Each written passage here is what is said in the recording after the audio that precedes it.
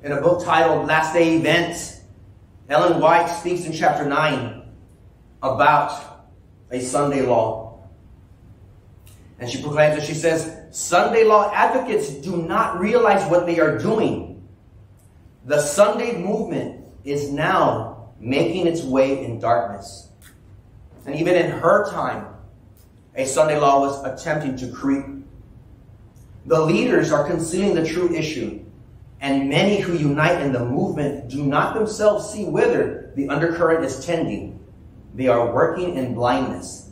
They do not see that if a Protestant government sacrifices the principles that have made them a free, independent nation, through legislation brings into the Constitution principles that will propagate papal falsehood and papal delusion.